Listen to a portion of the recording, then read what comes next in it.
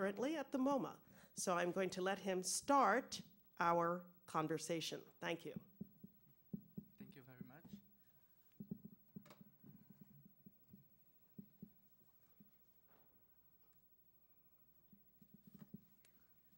I would like to thank Benita San Pedro and the organizers of the conference. I will present a slideshow of a compilation of images, archive material, also pictures of the project itself, and different kind of images which I'm used, but I'm gonna read my text. So it's just a compilation of images from my artistic approach. I will describe and introduce the development of my artistic project, Flotta and Fumo. The project started in 2006 as an investigation concerning cultural remembrance, the history and myth of the albino gorilla, whose popular name was Snowflake, but also known in Spanish as Copito de Nieve, in Catalan as Floquet de Neu, and in Fang as in Fumo. I spent several months in Barcelona and had two starting points for my investigation: the Barcelona Zoo and the Sabata P collection located at the Barcelona Science Park. The first part, the Barcelona Zoo. Snowflake lived at the Barcelona Zoo from 1966 until his death in 2003. I was interested in existing memories, souvenirs, anecdotes, drawings, photos, and visual proof which could be represent the lifespan of Snowflake in the Barcelona Zoo. The education department and the research unit from the Barcelona Zoo explained to me that the Copito file was not yet archived and therefore not accessible. The only information they could offer me was a commercial DVD about Snowflake's life and the DVD Un ange débouche en floquet. It's Catalan for children drawings of Snowflake. Other information could be found at the Gorilla Space, a visitor's interpretation center for the public of the Barcelona Zoo. The permanent exhibition at the Gorilla Space was built and inaugurated in 2003. It explained Snowflake's history and the life of lowland gorillas, their habitats, environments, and patterns. The Gorilla Space is an attractive, well-documented, and informative multimedia center, and as the Copito website describes, it intends to inform the visitors about the world of gorillas, a species that shares around 98% of its DNA with humans and which is in imminent danger of disappearing. I will tell more about the DVD Un ange débouche en floquet. In the last months of Snowflake's life, the Barcelona Zoo announced a campaign, a kind of homage that was presented through all types of media across Spain, and a part of this homage was that children could get a free entrance ticket to the Barcelona Zoo in exchange for a drawing dedicated to the albino gorilla Snowflake. The Barcelona Zoo did not keep the original drawings, and they have since been thrown away. The images of the drawings now only survive in archive through a DVD called Un ange débouche en floquet, made by the Barcelona Zoo. The DVD depicting a repetitive slideshow of the drawings accompanied with sounds of an African drum instrument. From my artist practice, I was interested in this entire collection of children drawings in order to study and observe the imagination projected by the makers of the drawings. This is a kind of collage that I made from all the drawings. The child's projection in a drawing could give me some perspectives about the relation between the city of Barcelona and the citizens' admiration of the albino gorilla. Perspectives about human-animal relations, about the perception towards zoological institutes in the 21st century, and towards nature conservation. The collection, revealing a lot of valuable information, was lost, as well as the traces of the authors from the drawings.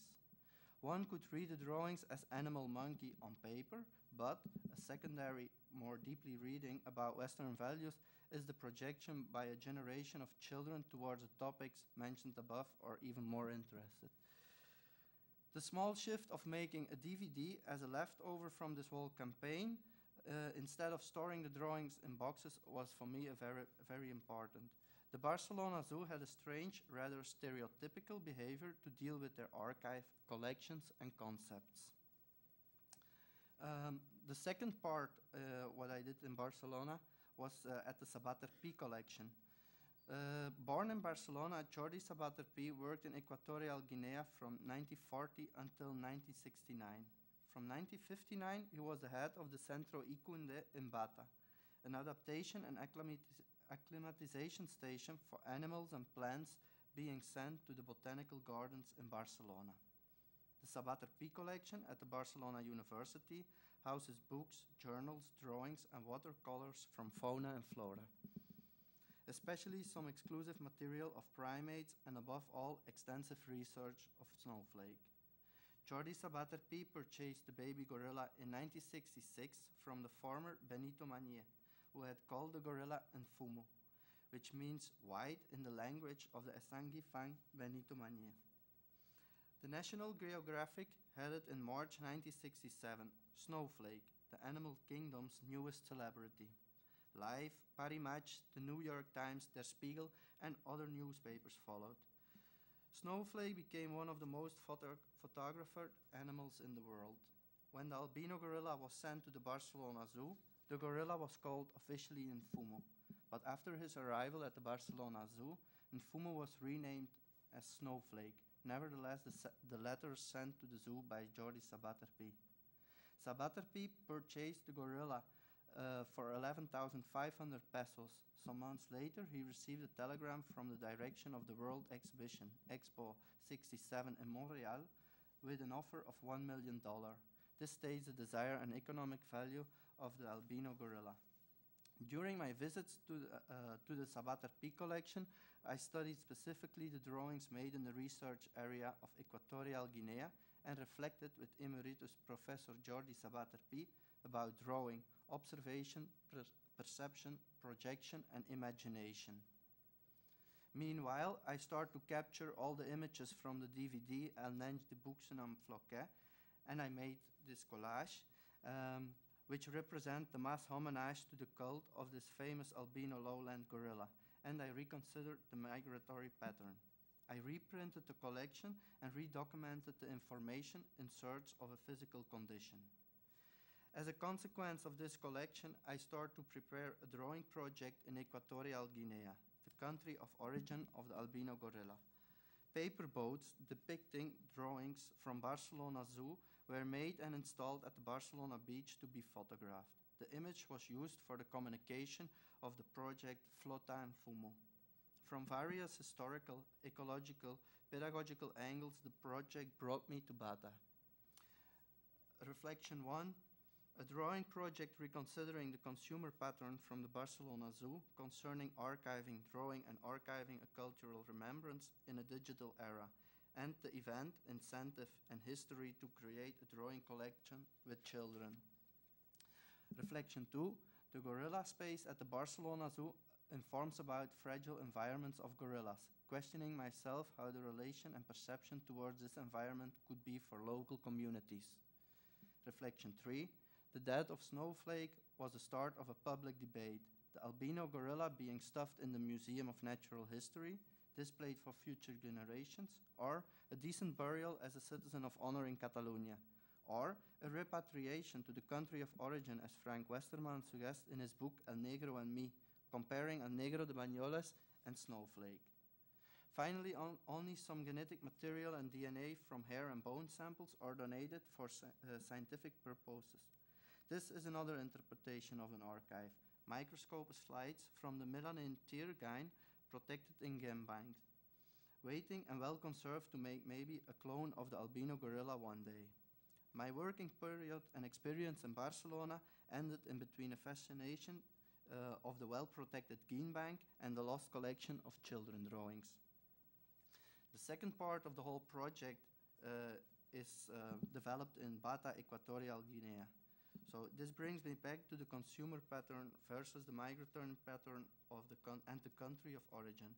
I didn't feel very enthusiastic to get into this discourse about pro and contra conservation techniques of an animal whose myth was created in Europe, neither ethics of a biology department. Starting from my artist practice, I'm more interested in the pedagogical efforts being made in relation to conservation. Opposite from the collection made by the Spanish children concerning Snowflake, my objective was to set up an intervention that would investigate of children drawings made by children in the region of Bata towards their own environment. The drawing project El Bosque y la Imaginación in June 2008, a drawing project with the support and collaboration of the Centro Cultural Español in Bata, was set up.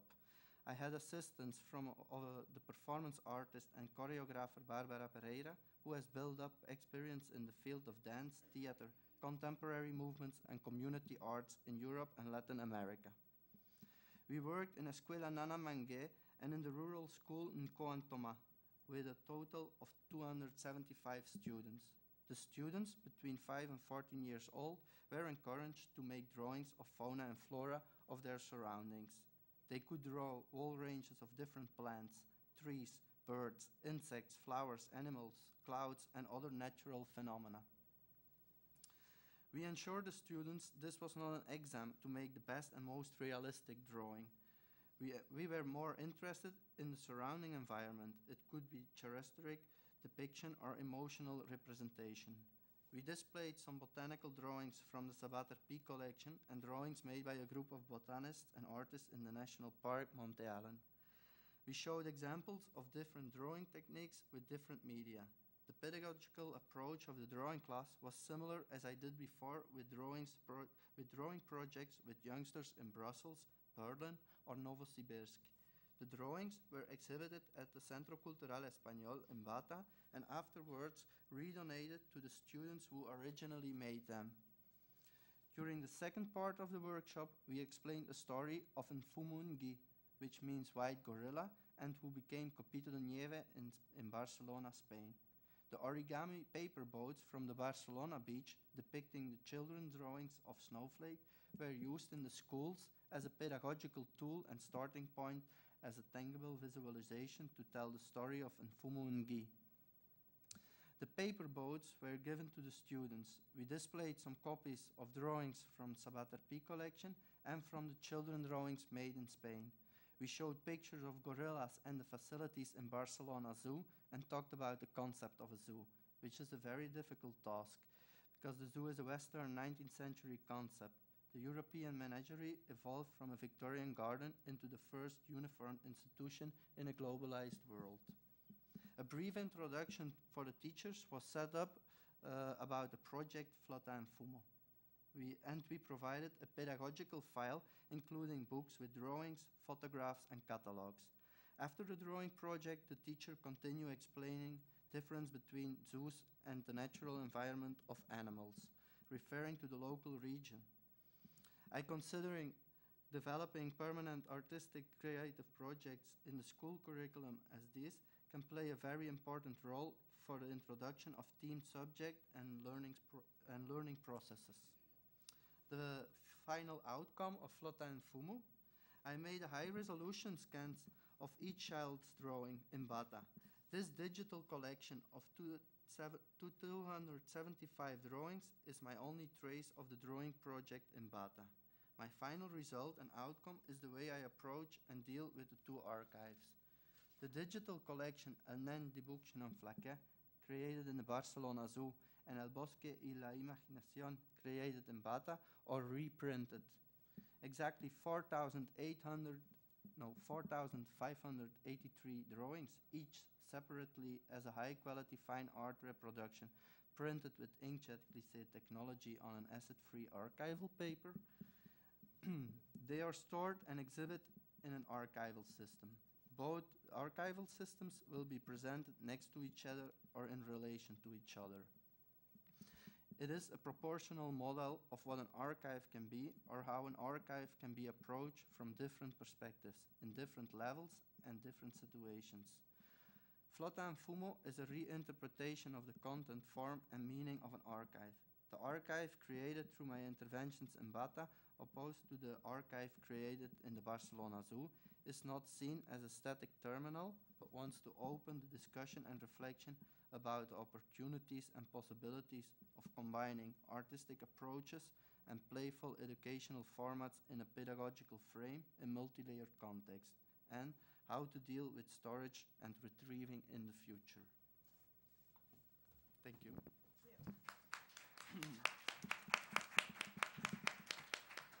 Thank you so much, Philip. Our next speaker is Gail Hearn from Drexel University.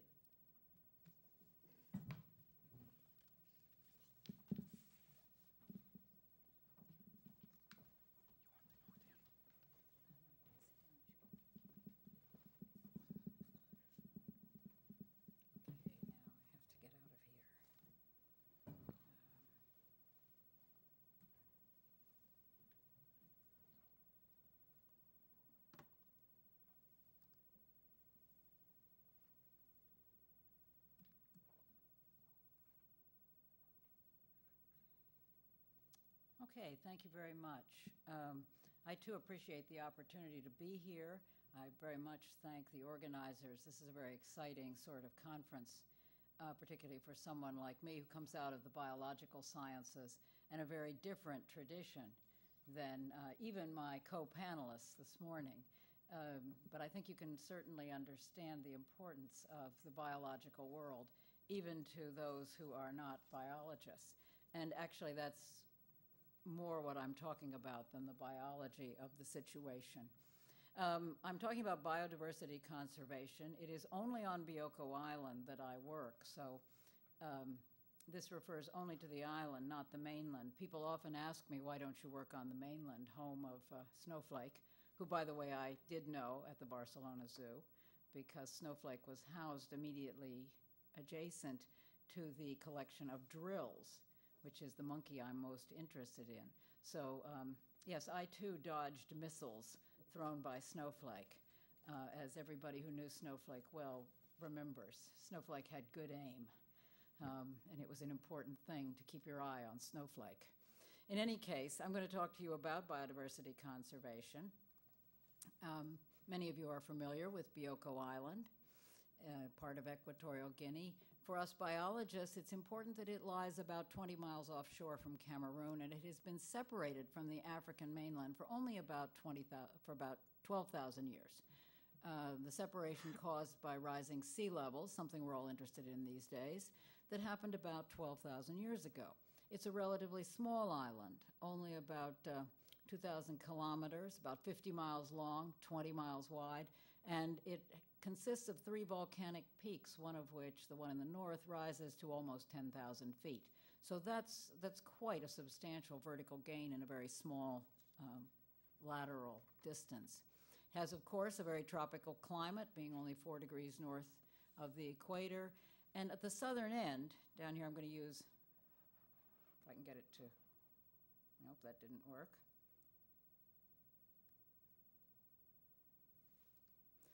Down here at the southern end, you see relatively quite uninhabited. Down there we get about 36 or more feet of rain a year.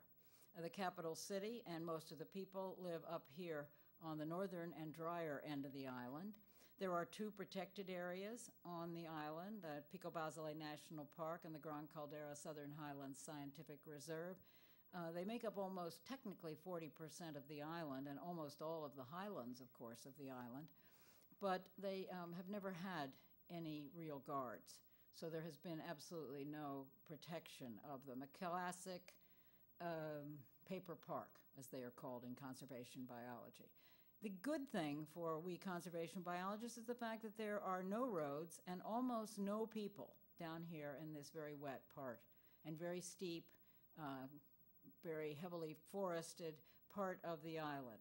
The beaches involve very large waves, heavy surf, jagged cliffs, and there are no good places to bring in a boat safely. So as a result of the high rainfall, rugged terrain, both this part of the island and simply because of its altitude and the fact that communications equipment for the telecommunications equipment is up here on the top, mean that this northern part is also largely undisturbed. This is an idea of what it looks like in case you've never been there, and many people who've been in Malabo didn't realize this is here. These are the turtle beaches that we work on right here. Our turtle camp is right there. This is the Gran Caldera de Luba, where we do our primate census. Those are the walls of the caldera, and you can see why hunters don't enter the caldera easily or take monkeys and other game back out easily. You may ask, why do we care so much about Bioko Island?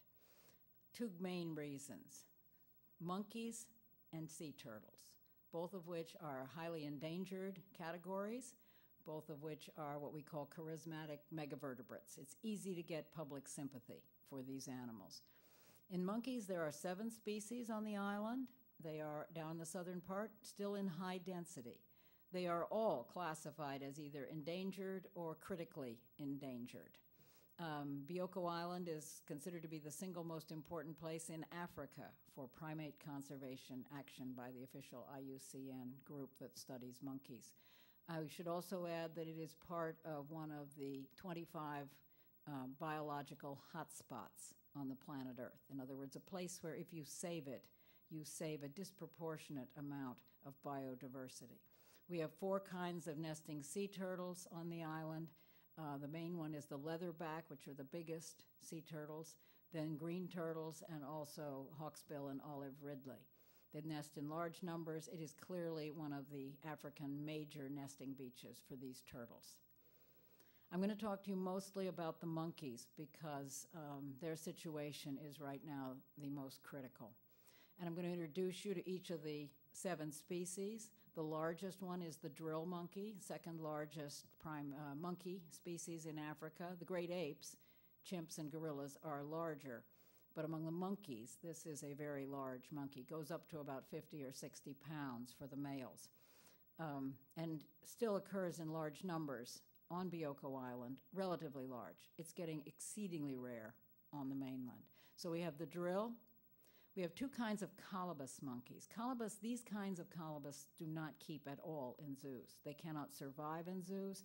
So anybody who's looking to zoos to be the salvation of these animals, it's not possible. This is the black colobus, a prodigious leaper who just dives over those cliffs and will sail, hundreds of feet through the air before hitting branches, missing, hitting more branches, missing again, and finally catching itself and charging off through the forest. This is the Pennant's red colobus, and this is one of the Earth's rarest primates. It's been on the 25 most endangered primates list very regularly. We now realize that it is a separate species. This news has just come out. And I'd like to just kind of remind you that no primate species has gone extinct on the planet Earth, amazingly, for more than 100 years. And we've got one other red colobus that's close, but because it lives on the mainland, it's hard to make sure there isn't some pocket of it somewhere. That's an advantage about an island. Very, very clearly delimited territory. And once it's gone, it won't be too hard to prove that it's gone. And I wouldn't like Equatorial Guinea to, oh horrors, be the first country on the planet Earth to have an extinct primate and be considered to be the cause of it. So why do they go extinct so quickly? They're easy to shoot. They tend to stand around and scream when they see a hunter, and hunters simply eliminate the whole family. There are 4 kinds of smaller branch-running monkeys, Cercopithecine monkeys. This is the most common, the russet-eared or red-eared monkey. This is another, the crowned guenon, a kind of punky little guy with a cute little mohawk. This is the putty-nosed monkey, has a very kind of bright white nose. And finally, a high-altitude monkey, Preuss's monkey, which is only in the highlands on the island. The only danger to the continued survival of wildlife on Bioko Island, the only danger right now, is commercial hunting for a bushmeat market in the capital city of Malabo. I want you to understand right from the beginning, bushmeat on Bioko Island makes up only a small part of 1% of the protein consumed on the island.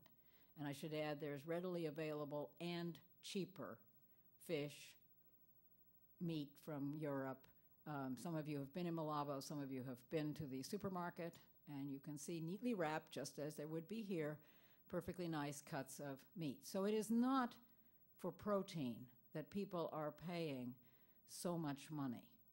It is rather a luxury item. We keep track of Bioko's wildlife, our organization, which I'll talk more about in a minute. We monitor it both in the forests and in that marketplace. In the marketplace, we have been keeping track now really just over 11 years. We have now gone over 130,000 dead things that come from the forest that we have pretty good documentation on. The monkeys make up 17% of those carcasses. The commonest one is this little gray duiker, blue duiker here you see. Second most common is Eamon's giant pouched rat, this excellent little rodent that you see shown here. This is the old bushmeat market right here, and this is Reginaldo collecting information on each and every dead thing. It's important to realize, too, that it is shotgun hunting that captures the monkeys and now most of the duikers, not trapping. Trapping is something that local residents might do to make a little bit of extra money or to feed their families. We're not talking about that. What we're talking about is a clearly commercial shotgun hunting by organized hunters who are permitted to have the shotguns that they are using. This is a quick view of a drill for sale in the bushmeat market. Drills, which might weigh 50 or 60 pounds, sell for over $200. So it's not a poor man's dinner. It's also not a pretty thing, and for many people, because of the close resemblance between primates and humans, particularly monkeys, great apes and humans, it can be a very uncomfortable place to visit. There's a little bit of science. This is our record of primate dead things in the market. This is done by quarters of the year. And this is the pattern from 1997, when we started recording the number of dead things in the market, up into 2008. And the thing you notice, because of the key, monkeys really are captured entirely by shotguns. So it's only the commercial hunters who have the shotguns. So the monkeys are being taken for a commercial market. I want to make that quite clear. Also, as we've seen wealth and other ability to pay go up in the capital city, we have seen that the monkey hunting has generally increased. If you look real carefully at these bars, you'll notice there's a sudden rise here. That is when we had a Bioko Biodiversity Roundtable sponsored by a number of organizations, including Conservation International. Word went out among the hunters that soon they would no longer be able to shoot monkeys. So monkey harvest went way up. I have corresponding graphs that I'm not going to bother to show you that show that duiker hunting went down. In other words, they particularly were targeting monkeys during that period. Now, some of you also notice another one down here at the end. And that's when number of monkey carcasses dropped dramatically in the market. That's when there was a ban, a presidential decree banning the hunting, consumption, and possession of primates throughout Equatorial Guinea. It had an immediate effect, but unfortunately, when it was not enforced, the effect was quite short-lived. This is a close-up of the same thing. Looks complicated. Just pay attention to the tops of the bars. The multicolored is just the different species of monkey that made up the bar. Here was when the ban went into effect, right here at the end of October. And now you can see what happened monthly, rose, a little bit of uncertainty, and now it is up to at least as high a level. Since it is illegal to sell them, most of these are now being sold clandestinely, and when you do that, the price goes up. We're having trouble keeping track of the price, but it is also skyrocketing. Further evidence that this is not something that poor people engage in, nor is it anything that has anything to do with human basic health or welfare. If anything, in the human health category, of course, these monkeys carry some pretty bad diseases. And so I certainly wouldn't want them in my kitchen, but that's another matter. Okay, let's look at a happier thing, which is the situation in the wild. And again, I'm going to emphasize the good things here because there's no sense beating you guys. You're mostly from the humanities. It's not your fault. over the heads with this. So I'm going to present nice data. This is the places where we run patrols and where we routinely census in an annual expedition each year. We've been keeping track of monkeys and wildlife in the Gran Caldera de Luba down here for 18 years. I first went to the island in 1990. And more recently, we've been keeping track of forest animals along the beaches here along the southern coast. These are to the same scale. Up here in the caldera, the original census in 1990, we got about 1.7 primate group encounters per kilometer of census trail walked. And basically, as you look across the years, that's held reasonably steady. There are no statistical differences in these different years. So basically what we are seeing is that if you patrol an area, we know it's been hunted several times and sometimes fairly intensively since then, but if you have people in there patrolling, no guns or anything, just walking the trails, not all the time, just from time to time, it has a passive protective effect. Hunters tend to stay away. They're uncomfortable hunting where others will see them. Down at the beach trails, which are farther from the hunters and harder to access because of, we also run Turtle Beach patrols, and it's a difficult coast to land a boat on, the numbers are even higher. We only have 6 of the 7 species along the beach, not that high altitude one, but you can see numbers are very good down along the coast. So the good news here is if you take action, these animals can be saved, and even now are to an extent being saved. But with the prices so high, I really wonder how long we can hang on with these particular mechanisms. What are we doing, or who is we when I say we? We created in 1999 something called the Bioko Biodiversity Protection Program, and it's part of the partnership between Drexel University and UNHE, the National University of Equatorial Guinea. We're not an NGO, and that may help us kind of operate under the radar. We're not trying to browbeat anybody, including government or oil companies, into doing what we feel is the right thing. We're trying to show what is the right thing. We're trying to help everybody see what's the right thing, and we're hoping people take our lead. We have a website, bioko.org, and we do direct conservation. We raise the money and pay the local patrols who walk the forests and the beaches and help my students keep track of what's going on. We work hard with the public on the island, and we try to work hard with the government. We produce reports that explain the situation at fairly regular intervals, and of course we include their university professor and students in all of our work. We also do educational things. We are a university after all. We run faculty workshops. Particularly, I want to draw your attention to our Drexel Study Abroad on Bioko Island. Each fall and spring, we'd bring American undergraduates, groups of 8, to Equatorial Guinea for a semester on the beaches, up in the highlands, and in Malabo. If you know of any sophomores or juniors who could benefit, we would be very happy. So that's my little pitch. I have some handouts if you want them, and I'll be very happy to share some information about that. We also train patrols. We do outreach to schools. We do all the standard conservation stuff. In addition to our own research, we now have a new field station up in the Mocha Highlands. We host guest scientists, and we are keeping baseline meteorological data now in anticipation of climate change. 2 of these things are particularly important, and I want to emphasize here. One is the public and government relations. The other is our field station. For the government and public relations, one of our major strategies right now is working to convince the government of Equatorial Guinea that protecting, seriously protecting, Bioko Island's monkeys and other wildlife is important, and that hunting ban should be reinforced. We have written reports, and we also have pretty good validation. We were the subject of a 22-page spread in National Geographic last August. For the American edition, I think in January for the Spanish edition. That's pretty good validation that this is an important island, okay?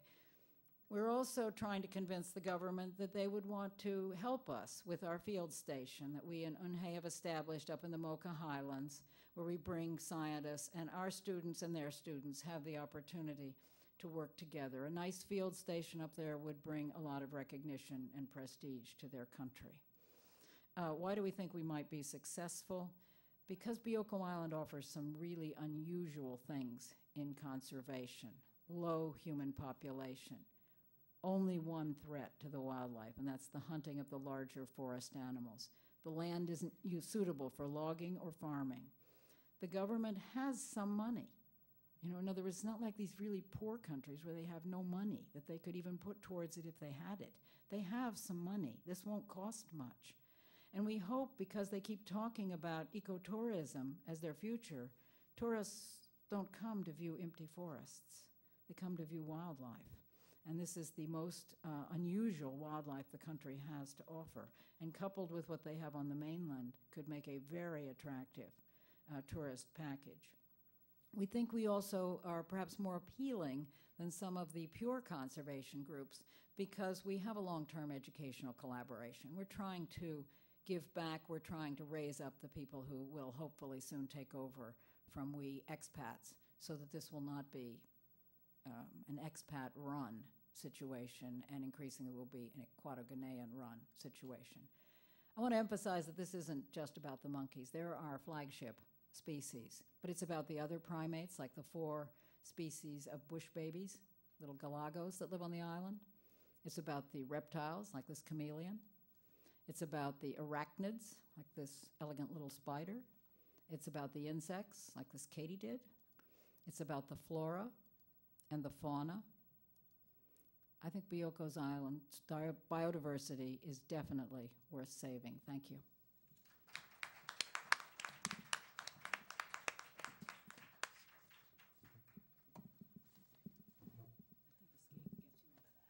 Okay, thank you so much, Gail. Our next speaker is Laureano Corses. I have not announced everybody's paper title, but I trust you all are looking at the paper titles in your program. Push escape here.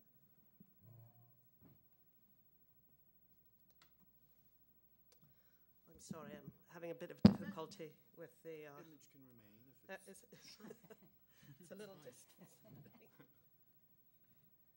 Actually, I'd like to thank all of you for coming, and especially the coordinators for imagining an interdisciplinary panel like this. And I'm hoping that my talk, which is on theatrical representation in some way, I mean, clearly it will connect, you'll see.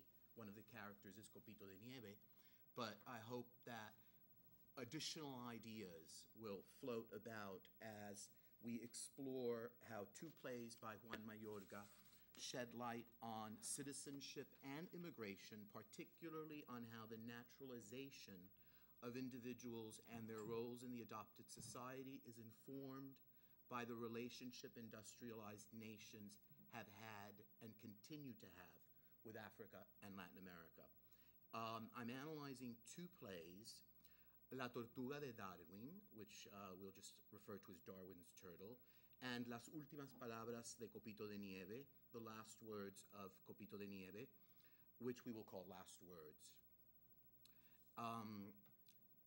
We can better understand the relationship between the industrialized nation and the other who enters its territory by seeing both of these plays. At the same time, these works beckon us to go beyond the texts, to consider issues such as sustainability regarding the homelands from where the immigrants and refugees hail.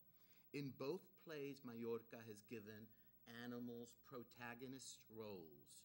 In the first play, the turtle brought back from the Galapagos Islands, and in the second, Copito de Nieve, the famous gorilla we've been talking about from Equatorial Guinea, who was brought to the Barcelona Zoo. Both texts reveal ways in which Europe assimilates the other, and in both instances, the presence of the foreigner in the midst of European society is mainly for the benefit of Europe. Yet Mayorga seems to posit that the dialogue with the other is necessary in the West as it enriches our knowledge and refines our ways of seeing. He is quite a successful playwright. He was very recently honored with the Premio Valle-Inclán, which is one of Spain's most prestigious theatrical awards. And earlier this week, he actually won the Max de las Artes Escénicas for a specific play, for La Paz Perpetua, where he also uses animals in key roles. Mayorga's use of animals as main characters in several of his plays hints at the possibility that the discourse on difference and the interrelationship of different populations might be expanded by the fable. In the specific case of Darwin's turtle and Copito de Nieve, non-European animals are transferred from the margins to share their ideas on European experience. These texts underscore the process by which contemporary European nations look beyond their borders to redefine their cultural identities, and to gain a better understanding of their future. In both plays, the fable is used as an allegory, where the other's discourse is an element in the way that European nations, and specifically Spain, imagines itself. However, it is important to understand that these are not works that stage fables in the classical sense of the term, for not all of the characters are animals. The structure of the fable informs the creation of the protagonist, an animal, but the other characters are human. And this could be viewed as something that's problematic, perceived as a dangerous conceit, a dramatic device that reaffirms the most negative notions of Latin America and Africa. But this is not exactly what happens here. Europe does not emerge as a superior society. Moreover, in the personification of Darwin's turtle and Copito, the allegorical animals are successfully humanized. They emerge as subjects who have lived along with humans, yet do not share their destructive tendencies. To be clear, the portrayals of the protagonists are rendered in a most positive light. It's also important, I think, to keep in mind that in both plays we are dealing with subjects who truly existed, yet who are tangential to European history. They are inserted in European experience as a result of European plans. In the case of Darwin's turtle, the scientific advancement of the 19th century. And in the case of Copito, the creation of the zoo as part of an urban experience. So clearly their identities are inextricably linked to imperialism, to the colonial exploits Europe and Latin America, in Latin America and Africa. Moreover, in transferring these characters to the center of the action, Mayorga illuminates a threshold, the space where Europe meets Latin America and Africa. We cannot help but have our thoughts go beyond the text to remember the colonial history. These texts reveal that the relationship between the nation and any subject is never unilateral. Like Caliban in The Tempest, who uses the language he was taught to curse the teacher, both the turtle and Copito feel that they have not been treated well by the West. Both serve to remind an often too comfortable West that the injustices of the past translate to the relationships we presently have with immigrant populations. Mayorga is questioning our socially determined definitions of true belonging, while considering that the categorization of insiders and outsiders, which, as George Simmel suggests, also poses fundamental questions about the nature of what we understand in the modern world to be our inalienable rights and liberties. And I close that quote. Therefore, we're dealing with texts that address perhaps one of the most important questions contemporary society faces, namely the challenge of expanding to others the rights of the national citizen. So at another level, these texts may be read as allegories on belonging and the way the categories of insider and outsider are institutionalized through citizenship. While they depict a European reality, I also believe that what is expressed in both plays is not exclusive to European society, but also speaks of relationships, say, between Latin America and the United States and Africa and the United States. In Darwin's turtle, Harriet the turtle has been in Europe for close to 200 years, having arrived with Darwin in the 1830s, yet there is no reference in the play to her being a citizen of any European nation. One can conclude that she does not have a legal status in Spain. Actually, she arrives on the scene as a woman turtle, having evolved further in that 200-year period. And she volunteers to help a history professor by providing eyewitness accounts to much of what transpired in European history. Perhaps it is her status as an illegal immigrant that places her in a situation where she is used by the professor and also by a doctor who conducts experiments on her for the benefit of European knowledge. And what's interesting is, once again, these creation of archives that are constantly coming up, and where, to what degree, these comparisons can be made in different types of archives. It seems that her presence in Europe is mostly, once again, to the benefit of Europe. Her longevity has allowed her to witness important moments in European history, but has not granted her citizenship. She has been separated from her place of origin, namely because the study of its flora and fauna are key to evolutionary theory. However, in last words, we have a very different situation. Copito is a Spanish citizen. His status is clearly described in the play by the zoo guard.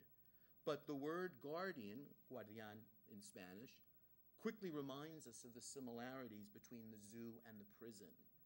Copito belongs to the city, especially or specifically Barcelona, yet the city has full control of his life. In a sense, he is imprisoned for a crime that he did not commit.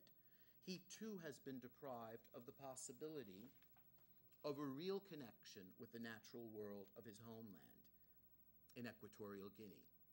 Hence, the process of naturalization may be viewed as a process of erasure. In the play, Copito does not make any references to Africa. He essentially addresses philosophical topics. He mentions Socrates and Kierkegaard, among other Western philosophers. Moreover, through a reference to another African animal, the giraffe in the zoo, we are informed that nostalgia for the homeland is not welcome. The giraffe is being given sedatives because it has grown melancholic, because it remembers its homeland, because it has begun to speak in verse. Once again, the allegory points to a reality where the subject serves the city, but gets little in return. Despite Copito's unique situation as a privileged citizen, one who enjoys celebrity status, all moments of his life, including his death by euthanasia, are controlled by the state. Therefore, the very notion of citizenship, the ideas regarding rights and individual freedom that are so inextricably linked to the social contracts of modern nations, is put into question by these fables. In an article about rethinking the archive and the colonial library for Equatorial Guinea, Benita San Pedro sees Copito de Nieve as an example of the obsession Guinean fauna that the West has with Guinean fauna, and she includes a poem by Francisco Zamora Loboch, where he uses irony to describe Copito's life in Spain, and where he posits that his success is due to his whiteness. Copito is an albino gorilla. Zamora Loboch describes a subject who has abandoned the jungle, who now eats filet of sole. And in Mayorga's play, Copito's whiteness is also addressed. He shares a cage in the dramatic representation, right, with a black gorilla who is described as a sin papeles, without a legal status in Spain. And Copito states that the black gorilla is there to highlight his whiteness, to serve as a point of comparison in evidencing his extraordinary nature.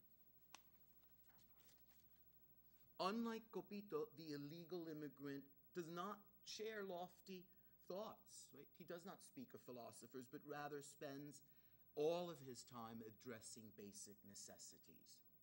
Here, non-citizenship is represented as synonymous with the unknown, a status where the subject is defined by the projections of European cliches and anxieties.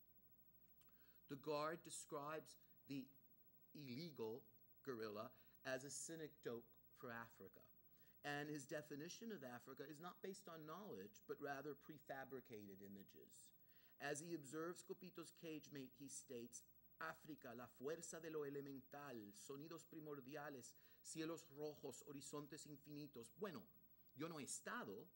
En vacaciones mi señora siempre prefiere Europa, por si acaso uno se enferma, preferiblemente España, por si caes mal, para entenderte con el médico. Africa, with its primal force, primordial sounds, red skies, infinite horizons, well, I haven't been there, because when it comes to vacations, my wife prefers Europe in case one gets sick, preferably Spain, so you can understand the doctor. The decisions to not travel to Africa for health reasons is voiced in the zoo, which the Guard considers a safer urban space, specifically one where part of Africa has been transferred for European consumption. Copito exists to be seen, but he is no longer in his original context. To a great degree, this serves as an allegory of the West's relationship with Africa, one where its nations are approached superficially and interest is linked to what can be taken out of Africa. In both plays, we do not have a discourse that is rooted in the homelands of the protagonists. And this is interesting, for it mirrors a reality where the West essentially ignores African and Latin American discourses. Questions that would help these less developed regions of the world are not raised in these texts. Clearly, it was not the intention of Mayorga to write about Latin America or Africa, yet the protagonists hail from these spaces. In the case of Darwin's turtle, her longevity and experience in Europe authorize her to speak about the continent. The professor welcomes her eyewitness accounts and is willing to include this information in a historical context. Yet, in the case of Copito, the discourse is essentially an appropriation, as he quotes from Western philosophy. It is also interesting to note that Copito is quickly entangled in the national debates of Spain, where he has to clarify that he, a citizen of Barcelona, had never felt rivalry toward the panda in the Madrid Zoo. Therefore, in the case of the African animal, we witness how quickly discourse is monopolized. Mayorga does not allude to the shorter lifespan of the gorilla and presents the animal's last moments. So in the specific case of Copito, his discourse is also limited by his precarious condition. That being said, Copito does offer last words of advice that we will get to soon. But in general, like the giraffe in the play, the West seems to want to take sedatives whenever the challenges and difficult realities of Latin America and Africa are brought to the fore. The more industrialized nations still define their contact with these regions, or often define their contact, based on resources. Yet, despite the wealth in natural resources in these native lands, refugees continue to arrive on European shores, and we have just seen animals are still on the verge of extinction. To simply view the situation within the context of the land of adoption will not result in decisions that foster sustainable development. Hence, it is essential to consider immigration while considering the reality of the nations from which these populations hail. In picturing sustainable development, the lives of citizens must be viewed within a greater picture. They must play an active role in any project that attempts to save the environment. Juan Mayorga sees one of theater's main missions as revealing contradictions, and in both plays he has remained true to this mission. Undoubtedly, the relationships that Europe has had with less fortunate neighbors has often been defined by contradiction. In Darwin's Turtle, the turtle sees man devolving over time. Much of this negative perception has to do with the way our societies treat others, and also with the continued destruction of the environment. And what's interesting is that clearly all of the examples are from European history. So the turtle sees the Spanish Civil War, the bombing of Guernica, the rise of fascism in Europe, but the focus is essentially a European focus. So, but at the same time, despite the focus on Europe, another discourse is emerging in these plays. One where, when animals speak, it becomes clearer that humans are not the center, and that no one space is the center of global society, that there is interrelationship between all populations, all flora and fauna, and that we must preserve the delicate balance. Copito's last words of advice involve genuine life. He simply says, change your lives, take your masks off, and stop with hypocrisy. Perhaps expanding our awareness to truly include the experience of others, and clearly this, what's interesting about the play, or at least what I'm seeing, is the expansion of, it's no longer only about human subjects, although this is just a first and rather rudimentary step forward. It's going to become increasingly interesting to see to what degree geopolitics comes in. And this is a first step in that direction. Thank you.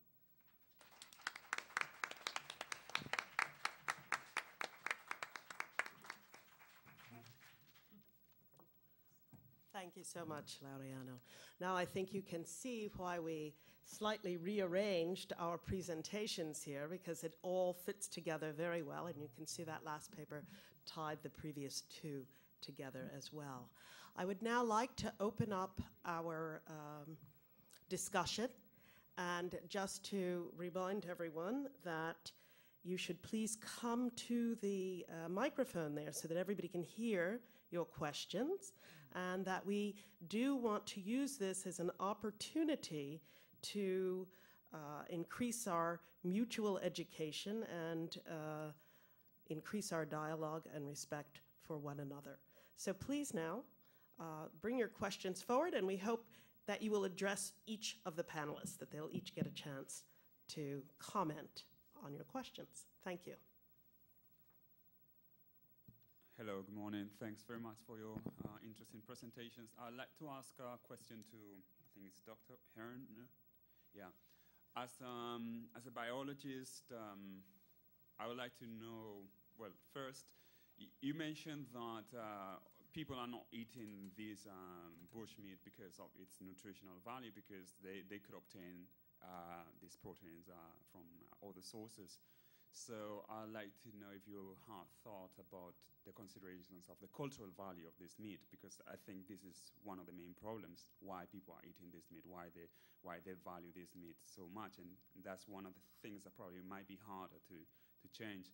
And the second question is about the, it's related to the first one, is about the ecotourism as an alternative. Maybe this could create some different level of awareness about the value of biodiversity and so on.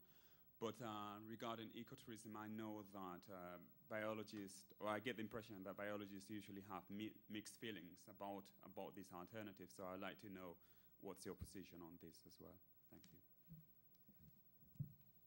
Okay, first a little bit about the cultural importance of bushmeat. There's no doubt that particularly in certain of the ethnic groups that live in Equatorial Guinea, it is considered very important. And I think that we once considered in this country eating whales to be an important thing to do, and some of the other species that are either gone or at least endangered. I'm not actually against hunting. It's hunting to extinction that concerns me. And at the rate they're hunting Bioko Island's wildlife, another 10 or 15 years, it won't matter. They won't have anything to eat that comes from the forest anyway. So really, I'm trying to protect that cultural tradition. If people wish to, primates are particularly dangerous to eat, but if they wish to eat wildlife from the forest, I'm certainly not against that. But soon they will have nothing to eat unless they do a better job of regulating the offtake rate. So I hope that answers it. I certainly do understand that I'm just asking all people who might be eating or capturing bushmeat to consider the long-term consequences. And now is the time to stop, not when it's too late. So that was the first question. Your second question was about tourism. I'm like all biologists. It's not 100% a good thing, but you have to give value to wildlife. We shouldn't have to. It provides a tremendous number of, unfortunately, free goods and services to mankind. And we fail to realize that they're not going to be there forever. One way to help bring value to wildlife is through things like ecotourism. Bioko Island in particular is not an easy ecotourist place, even if the government were positive and friendly toward tourists, which if any of you are recently back and have been fingerprinted and photographed, as seems to be happening a lot now, it doesn't have that warm and friendly feeling as you come to the airport. So I think that even if it were made warm and friendly, you'd only get a certain kind of ecotourist because it rains a lot. And it's really, that's not what most tourists have in mind for their vacation. So you'd have to combine it. In the first place, it would be limited pretty much to the dry season. And you'd have to combine it, I think, with a visit to the mainland, because the flora and fauna are very, very different. They're in different biological regions. So in one country, you could see all kinds of different things. And so I think there's potential there, and I don't think you'd ever have huge crowds. So in that sense, I think it's quite possible. You would be picking off the upper-end ecotourist who was adding to their life lists of primates and birds and things, not your kind of average, even your average Costa Rican ecotourist. Hope that answers it. Do we have another question? Yes, well, I'll open it up for our panelists to at least talk to one another. Is there presently a structure that would allow for ecotourism, either to grow from what's presently there? There's very little. I think in terms of lodging, yeah. Are there possibilities that can be expanded on? Where are we right now? On Bioko Island, there are increasingly nice hotels that might house ecotourists. I think there's still a tremendous problem in getting around the island. It's much better than it used to be. Up in Mocha, where we have this new field station, there is no hotel. There's a possibility of a hotel, but it doesn't seem to have opened, and we've been waiting a couple years. And that would help us. And there are rumors that there's going to be a hotel basically inside the protected area up at the edge of Lago Biao. And that also, although rather remote, would provide housing for tourists. That's a problem. They can only make a day trip. We have occasionally helped people go down to the southern coast, but it's a very difficult hike. Probably not worth developing it much more because of the huge rainfall. So it will always be a specialist thing, and the specialist tourists who would come would be those tourists who are not looking for too easy or too civilized an experience. So it's a case of working with, there are some East African tourist agencies that specialize more in the adventure tourism or the off-the-beaten-path tourism. That would be the way I think you'd have to go, because it's never going to be a big tourist destination, but it could be a destination for very well-heeled tourists. But there's a lot to, there's a long way to go in hospitality training, although I will say that I think the people that you deal with on Bioko Island are naturally very hospitable. So you don't have to train them to be nice. They are nice, and they're very welcoming. So it's more a matter of explaining to the people who'd be working in the tourist industry what tourists expect, rather than trying to teach them, which is a much harder thing. You have to be nice to these strangers, even though you might not like them. No, they always seem to be very, very nice to all of us, and to any student I bring from sometimes all kinds of parts of the planet Earth. These are just people who are very friendly, open, and eager to make new friends. So I don't have to kind of restructure a whole culture to see something happening here. Local people, I think, would be great. A little bit of hospitality training, and I think the government would have to work on that, because it has to do with things like the way you come through the airport, the way you get access to hotels, things like that. And the fact that I like it that there are no credit cards in the country, but it's a little hard on tourists. There are kind of limitations on how much money you can bring in. Hotels are exceedingly expensive. So you're almost a criminal even before you pass, passport control. I have another question. What kind of efforts does your organization make to communicate and inform the local community or the local, like people from Malabo? Because I think they're also interested in the fauna and flora. And yeah, like maybe there is this off-the-beaten tourist who can reach this part of the country, but sometimes I think there's an interest of the local people as well in this inaccessible part. And so I'm wondering what is... We try to keep in touch with everybody in the Malabo community. For example, the new Sofitel hotel in Malabo is going to be having a reception in honor of Earth Day, and they're going to be featuring some of the work we've been doing and the wildlife center that we've established now up at Mocha. And so we hope that receptions like that. We also have an exposition of the research by our students at the Spanish Cultural Center each semester that we try to publicize. So we try to get the word out among all the various communities that make up Malabo of what we're doing and the importance of the wildlife. But we're always open to new suggestions, and we're always happy to take new American students over there. Thank you. Next. Yes, this is a question for Philip, and it's very much like the question you asked Gail. What was the reception of your project in Malabo and Bata? And this is tied to a second question, if there are any plans to develop an archive in, for instance, in Bata, to historicize the history of the consumption of nature that was practiced during colonial times, or even now with issues of ecotourism. But the question is, how was your project received in Bata? Why I asked also the question, because for me, like all these youngsters, they can't go or make an effort to visit like the interior, and they are very well interested in their fauna and flora and in their wildlife as well, and there is like a really curiosity to knowledge and to know all these kind of things. So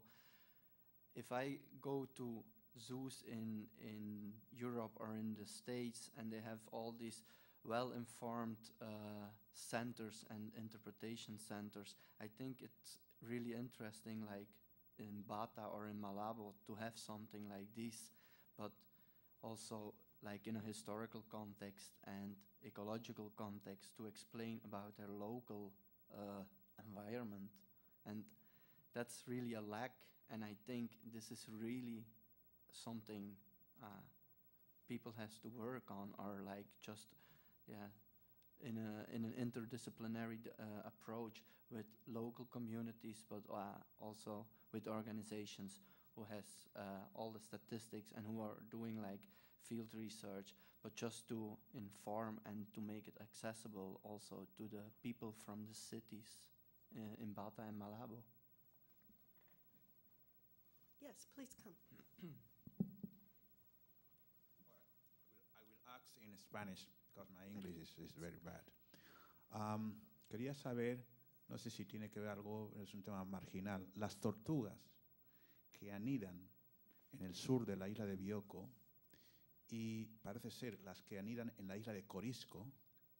Queríamos saber el origen, la migración de estas tortugas, de dónde proceden. Parece ser, mi impresión es que proceden de Brasil y que realizan un trayecto de Brasil al Golfo de Guinea y anidan en el sur de la isla de Bioko, y si ustedes han hecho un estudio un seguimiento sobre este proceso, porque tan importante es hacer el estudio de la conservación en el sitio de nidificación como en todo el proceso que siguen las tortugas de Brasil, si fuera así, del lugar de origen a Guinea, bueno, la costa del Golfo de Guinea. Gracias.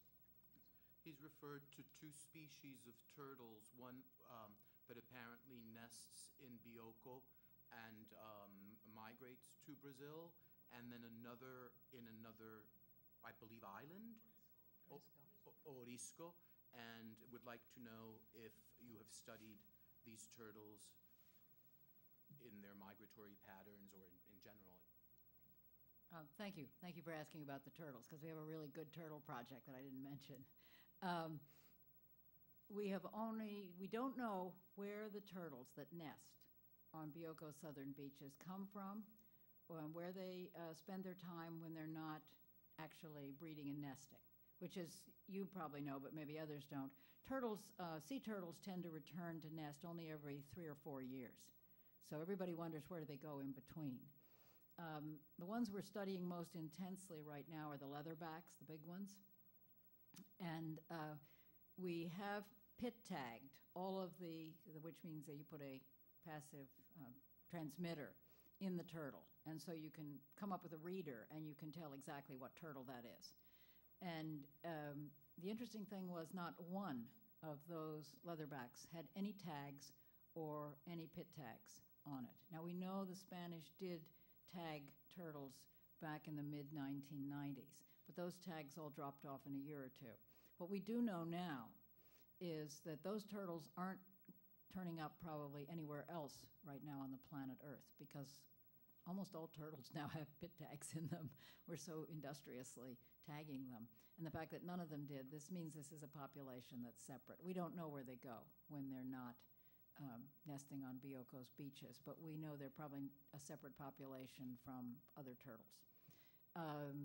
Same is probably true of the greens, although if that was one of the species and I missed that, they may be also sharing a common population with the ones that nest at Corisco, which is the island close to the mainland, and that's more to the south. So that may be a population that kind of lives in the Gulf of Guinea. We don't know much about them. We're doing a health assessment right now, a really fancy one on the leatherbacks, and they look pretty healthy, but we don't have all the chemistry back. So that it's not only the main threat to the turtles, by the way, comes from big fishing boats. The government of Equatorial Guinea, at least some branch of it, does routinely issue permits for capturing green turtles that the turtle poachers carry down to the southern beaches. And it would be good if that stopped, because they are under the impression that each nest is a separate turtle. And actually, a turtle will return to nest 8 to 10 times. So you can divide the number of nests by 5 to 10 to get the actual number of turtles, which is, of course, obviously much, much lower. So even taking a few turtles from the very decimated populations on the southern coast is now a bad thing. And of course, they are endangered species, and there are CITES agreements and things that say that you shouldn't issue permits to capture endangered species. So it would be good if the poaching that still exists were to stop entirely. However, the great danger to all the sea turtles comes from entanglement in fishing gear and things like that. And as you probably realize, there's a lot of fishing going on off Bioko Island, and it is not artisanal fishermen from Bioko Island. It's big factory ships, often from China. So there are other problems that have nothing to do with what goes on the beaches. But we don't know much about the turtles, but they are really valuable turtles. That's what we do know. Thank you. Thank you. Do we have another question for our panelists? Well, please join me in thanking them for a really wonderful presentation that really shows us the relationship between the arts and science. I'd like to invite you now for a short coffee break, and coffee will be served upstairs. So please come up and feel free to engage our panelists further. Those of you who are too shy to come up to the mic, join us for coffee upstairs. Thank you.